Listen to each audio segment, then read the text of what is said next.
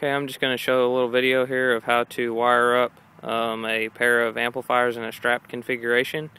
It's a pretty simple thing to do. A lot of manufacturers will provide a diagram that will show you how to do this with the paperwork that comes with the amplifiers. AQ does this, for example. I also went ahead and drew up a diagram that's a little bit easier to follow and a little bit bigger to see. As you can see here, I have a picture of the master and the slave, and what you're going to do is you're going to have your input RCAs here that come into your master. You will have a link RCA that will connect from your master to your slave, and all you do is set all your gains and your filters and everything on your master. You don't touch anything on the slave, and you will just click the switch on the slave amplifier to slave and click the switch on the master to master.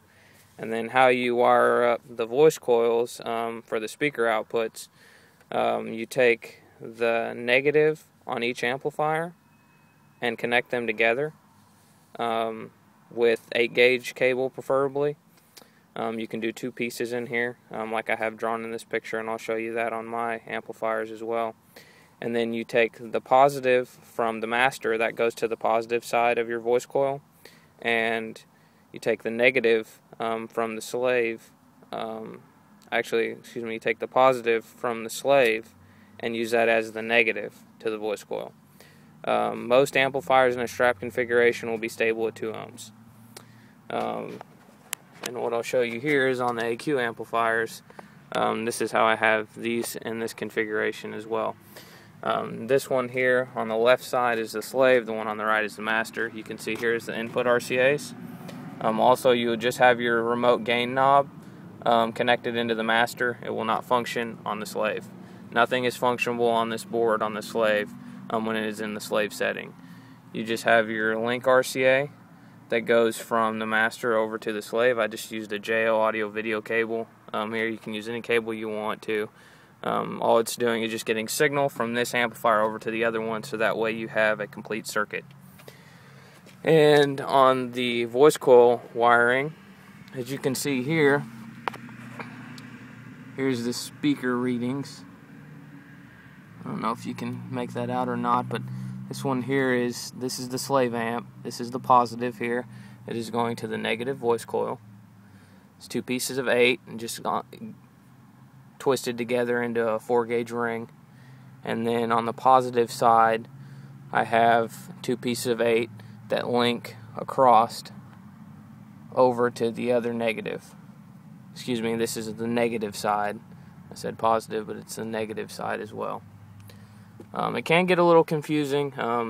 That's why it's helpful to have the diagram when you're wiring it up, but if you take your time with it, it's really not that difficult. Just make sure that you connect both negatives together with the link cable. The positive of the master goes to the positive of the voice coil, and then the positive of the slave goes to the negative of the voice coil. That's pretty much about it. And then you just set all your gains and everything accordingly on the master side. Also, another thing that I've noticed some people have questions about is, does this knob on the AQ amplifiers control bass boost, gain? What does it do? How does it work? All it controls is gain, and it is a fine adjustment for gain. The actual adjustment on the amplifier is your coarse adjustment, and then the knob, like in my setup, is your fine adjustment, so you can dial it in more accurately.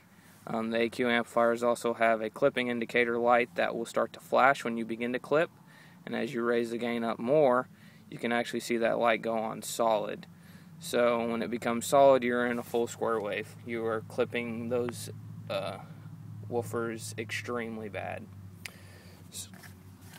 So if you have any other questions, feel free to post a comment or just send me a message. Hope you enjoyed it.